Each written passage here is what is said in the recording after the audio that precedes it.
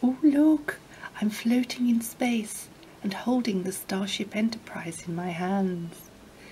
I'm going to go inside Star Trek Pop-Ups. It's got a padded cover, and I've just got to show you this image first. So it used to scare me to death when I was little and I'd run behind the sofa. This is Star Trek Pop-Ups, Gene Roddenberry and Thames and Hudson. Gene Roddenberry wrote dozens of scripts for non-action adventure shows, and outer space was just another setting for him. And little did he know that Starship Enterprise was really going to take off, especially with these two fantastic actors, Leonard Nimoy and William Shatner, at the helm, quite literally. Well, here we see the spaceship, the Corbomite manoeuvre, and from all angles we can see the Starship Enterprise, the NC 1701.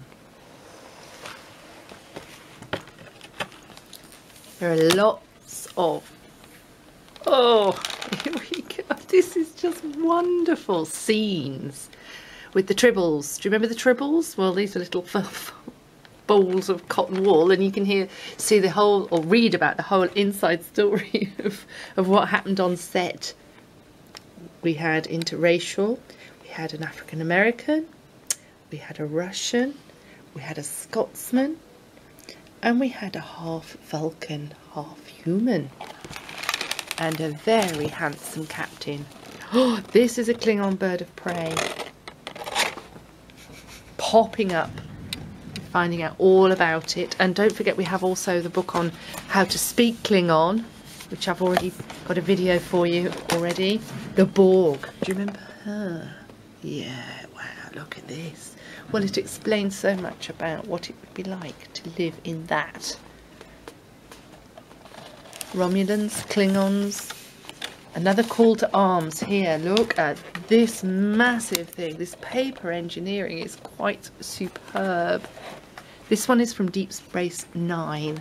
So we're coming through the Starship Enterprise, through the Star Trek eras, different eras, to the Bride of Chaotica from Voyager. Stills along the bottom.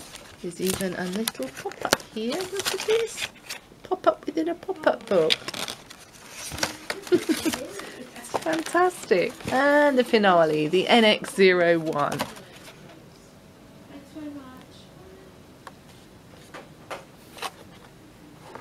Right up to the 22nd century, and the menacing Captain of Fesarius with his oval head was what the one I showed you, the scary one. And these are each of them the pop-ups that I've shown you. Published at £19.95 through bibliophilebooks.com, is discounted to half price at just £10. It's called Star Trek Pop-Ups.